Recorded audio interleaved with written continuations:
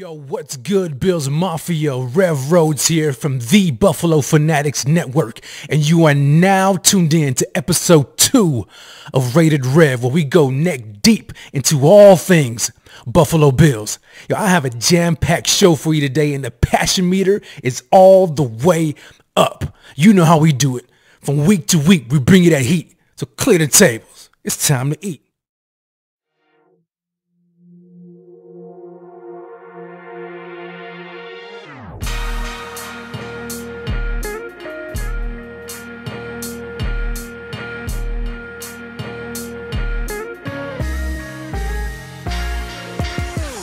All right, Bills Mafia, before we go any further into the show, I'm going to need you to smash that like button, comment, and share this to all of your social media platforms.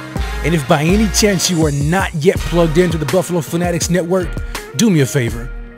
Subscribe to the channel and turn the bell notifications on. All right, now let's dig in.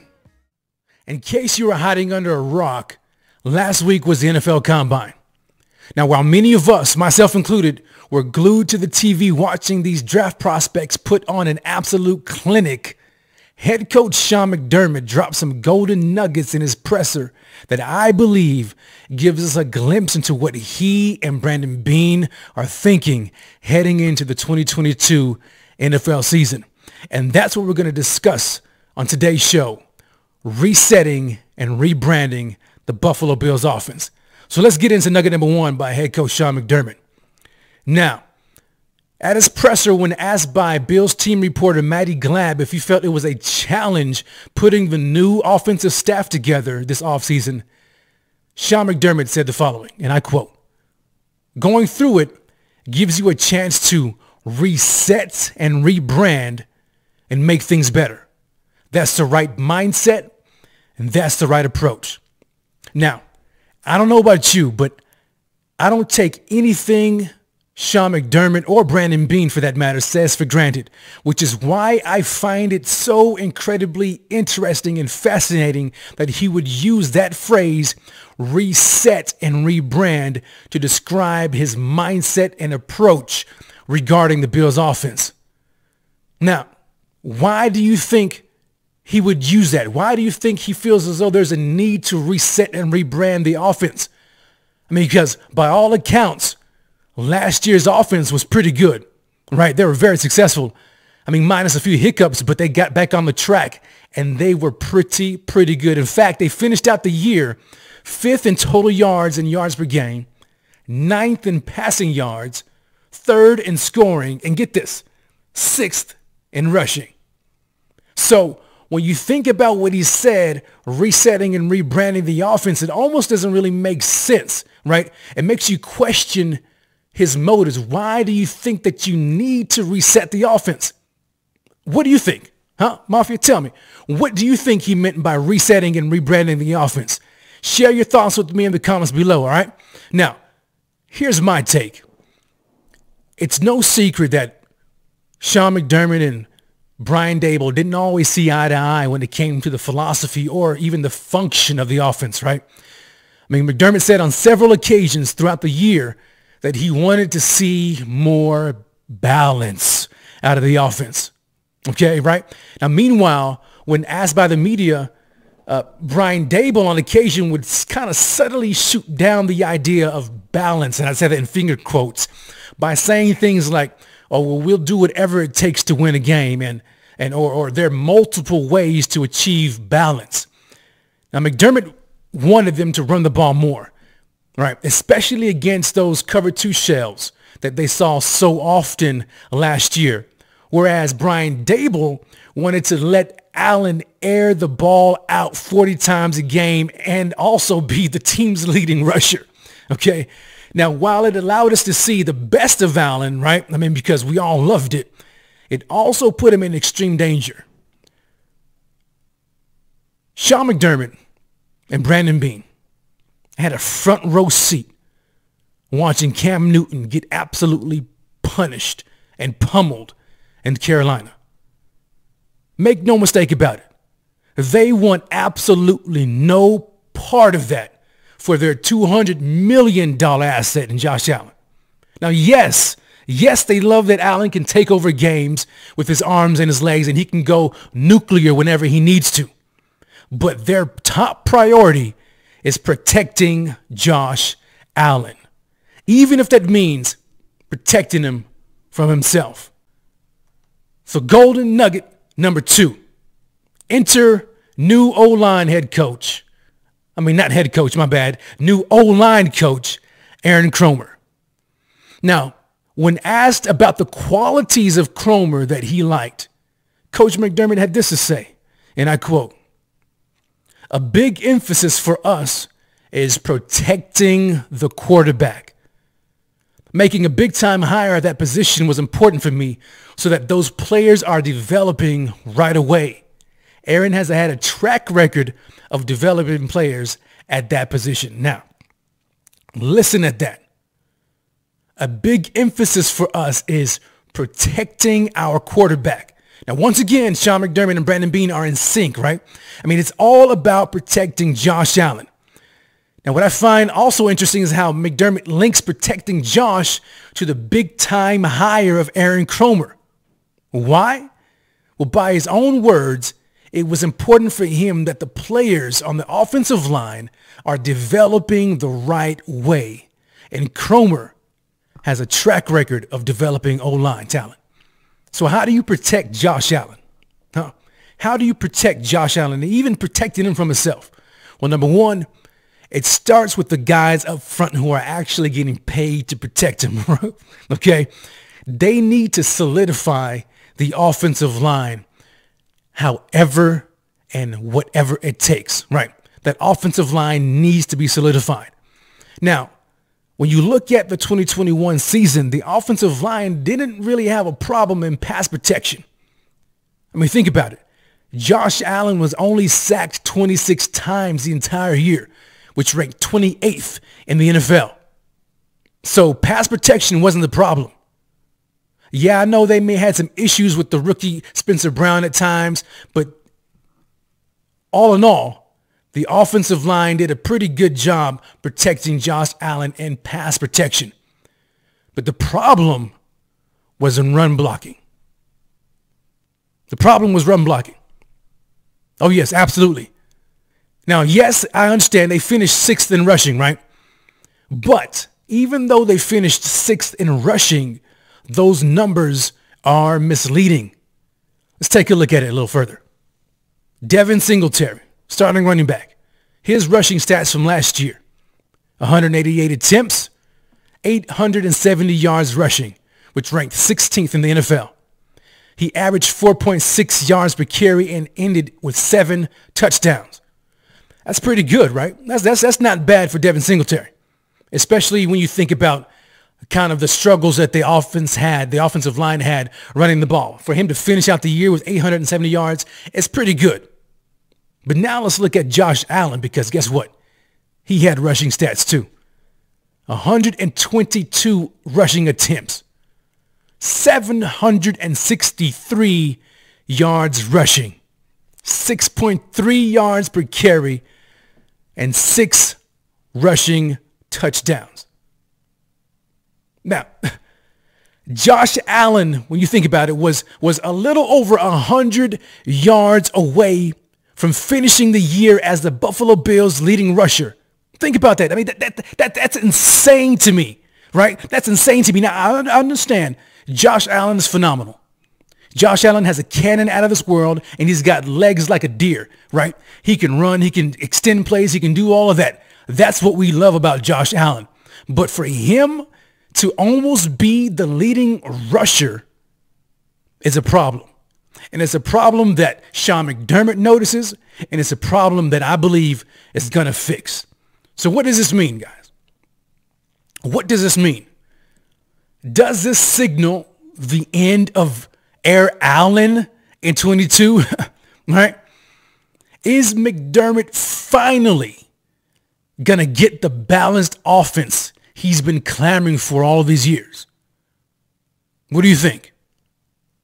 I mean, it would pain me, right, not to see Air Allen anymore, right? I mean, because I absolutely love Josh Allen and what he does with his arms and his legs. He can take over a game, he goes nuclear, he goes ham, he goes all of that.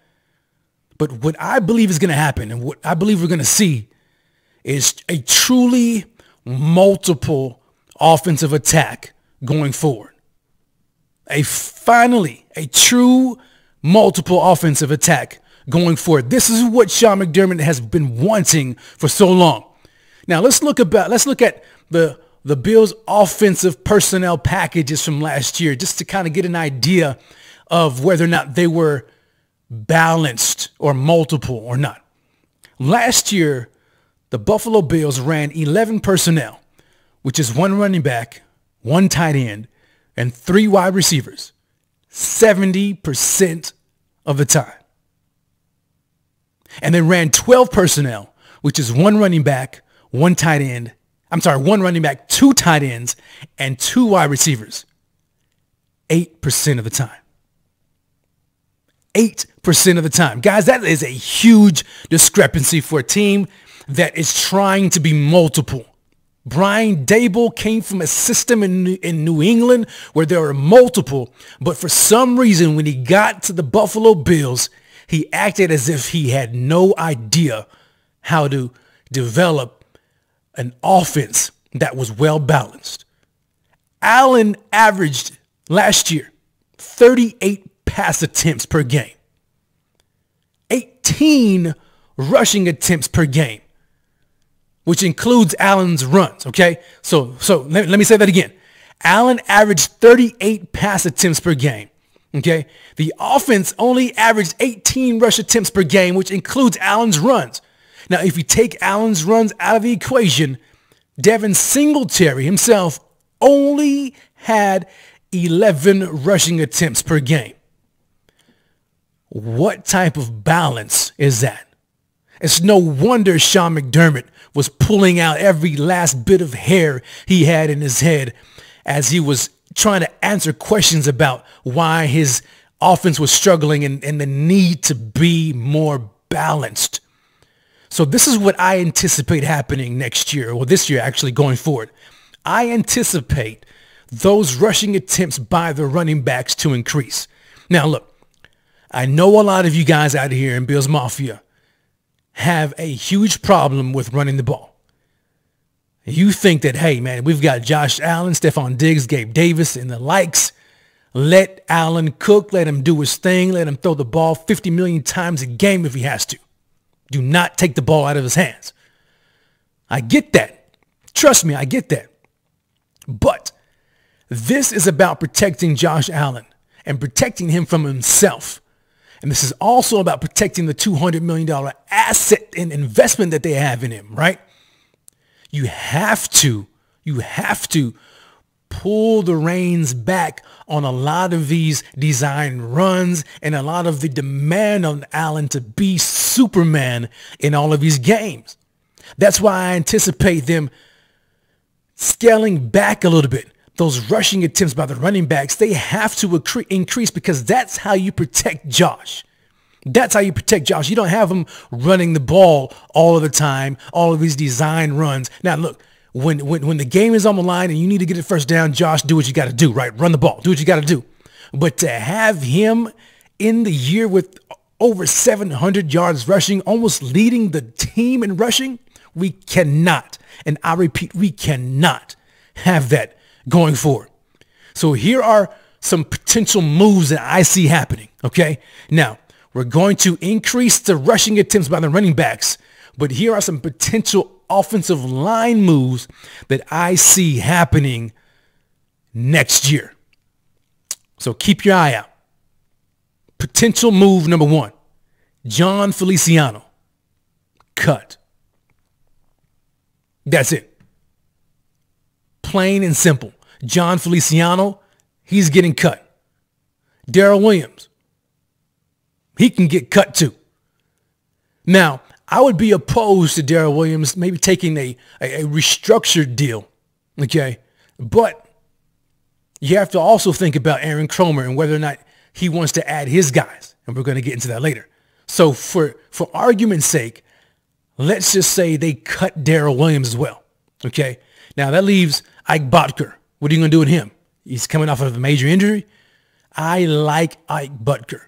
Okay. I may not think that he's a starter, so to speak, but he's great depth. And Sean McDermott loves him and trusts him, which is why he was starting for so long. So I say they're going to re-sign Ike. Okay. Now we have Ryan Bates. What are you going to do about that? He's a restricted free agent. They're going to tender him. They're going to re-sign Ryan Bates. Sean McDermott did not want to do anything with Ryan Bates. He wanted to keep him on the shelf for a reason. He loves this guy, but he had to put him in the game, and he balled out. Ryan Bates is not going anywhere. Okay. Now that brings me to Cody Ford, a polarizing figure on the offensive line. Now, I have been very critical of Cody Ford as an OU fan. I've been on record as saying, look, I think Cody Ford is trash. But could I have overstepped? Could I have been trying to throw him out and throw him in the trash too soon? Is it possible that McDermott and his tinkering messed him up early in his career and then he got injured? It could also be that OG Bobby Johnson did not get the best out of Cody Ford. So I believe that Cody Ford is going to remain on this roster, because when you think about what Sean McDermott said in regards to Aaron Cromer, he respects him and he likes what he brings to the table because he has a history and a track record of, get this, developing offensive linemen. This is going to be about development. They have a lot invested into a lot of these offensive linemen on the team, and they are going to do everything they can to get these guys developed. That's why they brought in Aaron Cromer. He's the guy to develop guys, and he's going to have a special project by the name of Cody Ford. That is going to be Aaron Cromer's special project, to see if he can develop Cody Ford into the potential, maximize his potential. All right. Now, next of all, I think he's also going to add one more free agent addition. Okay. And this free agent addition, I don't know if it's going to be a big signing or a small signing or mid-tier. I don't know. But I think this guy is going to be an Aaron Cromer guy, right? Whether or not it's somebody that he's worked with in the past, I don't know. But Aaron Cromer is going to have a lot to do with this guy. Okay. So he's going to be an Aaron Cromer free agent signing. And then as you approach the draft, I do see them adding a developmental offensive lineman in the NFL draft. So we're talking about resetting and rebranding the Buffalo Bills offense in 2022. This is what I see, guys. This is what I see happening. They have to make some changes. Now, I don't think that they're going to make a whole bunch of wholesale changes to the offense, okay? But this year is all about resetting and rebranding to protect Josh Allen and keep defenses on their toes, right? Now, change can be a good thing. I respect what Brian Daboll did for this offense and what he did for Josh Allen, but it's time for a change. We bring in Aaron Cromer, a very highly respected offensive line coach. We bring in and we actually hire from within Ken Dorsey, a first-time offensive coordinator. Okay, so we have to do things to not only protect Josh, but we got to protect him as well as a first-time offensive coordinator. Not to mention Joe Brady coming alongside to be the quarterback's coach. Okay, so there's going to be some changes taking place, but change is good. All right, change is good, and it could be a good thing. I am excited and thrilled as all get out about the direction of this team. And I am glad to know that we finally have a head coach and a GM in a front office who values the importance of a fresh perspective. Oh my gosh. How long has that been missing in this front office?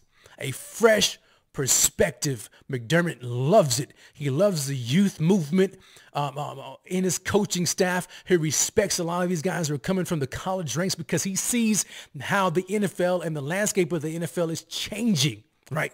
And he needs a fresh perspective, and he respects it. There's going to be some things happening that I am excited about as we move forward. Well, that's all I have for episode 2 of Rated Rev. But before I go, I want to share some final words with you. Division builds walls, but love and unity builds bridges. Walls of division are being built all around us. And like wheat from the tares, we are being separated, left from the right, rich from the poor, black from the white, men from women, etc. And sadly, much of it has spilled over into our beloved community that we call Bills Mafia. Now, granted, I understand that we all have differences, as we should. However, our differences should unite us, not divide us. And I believe that our collective differences, if united by true love, creates a beautiful mosaic for all to see. So do me a favor, Bills Mafia. Let's tear down the walls of division. Lock arms with your brothers and sisters in the spirit of unity and love and build bridges for a better today and a brighter tomorrow. This is Rev signing off. Until we meet again, grace and peace. God bless. And as always, go Bills.